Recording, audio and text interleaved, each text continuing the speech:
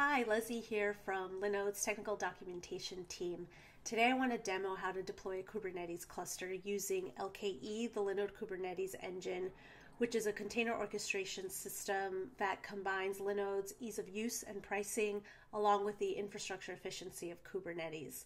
And with LKE, you don't have to pay for the master node or any cluster management fees. All you have to worry about are the nodes themselves, which are running your workloads.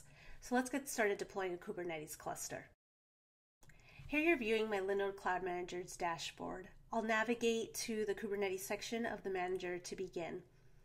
You can see a listing of all the clusters I've already deployed right here. So let's go ahead and create a new cluster by clicking on the Add a Cluster link. I can now provide the settings needed to deploy my cluster. First, I'll assign it a name, let's say my-LKE-cluster. I'll select a cluster region. Let's go with Dallas, Texas. The Kubernetes version I'll choose is 1.17. Now I can start adding node pools to my cluster. And a node pool is a group of Linodes within a cluster that all have the same compute resources.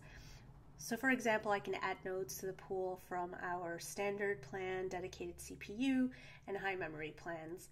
I'll go ahead and add 3 2 GB Linodes by incrementing the value here and clicking on the Add button.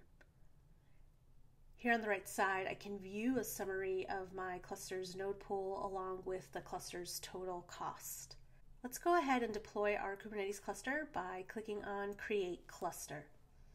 As the cluster is deploying, I can view the summary page that provides more details about the cluster, like its Kubernetes API endpoint, its version, region, and links to either download or view its kubeconfig file.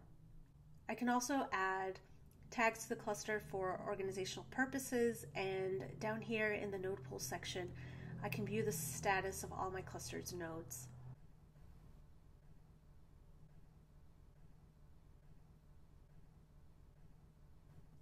To start interacting with my Kubernetes cluster using kubectl, the Kubernetes command line tool, I'll grab the cluster's kubeconfig file using the download option.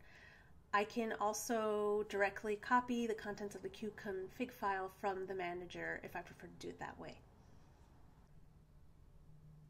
I can see that my file has downloaded, so now I'll navigate to my terminal to get started. Viewing my terminal, I'll save my kubeconfig's file path to the kubeconfig environment variable so I can access it with kubectl. Now I'll go ahead and use kubectl to view my cluster's nodes. And here you can see that their status is displaying ready, which means I can begin interacting with my cluster and define the resources needed by my workload. That concludes today's demo where I showed you how to deploy a Kubernetes cluster using the Linode Kubernetes Engine. If you're interested in diving a little bit deeper, one really great use case is hosting a Docker registry to store your container images. If you're interested in that, we have a guide on the topic in our documentation library, along with a bunch of other guides and tutorials to get you started with Kubernetes. Of course, if you need any help, you can always contact our 24/7 support, who's always happy to lend a hand. Thank you for watching, and see you next time.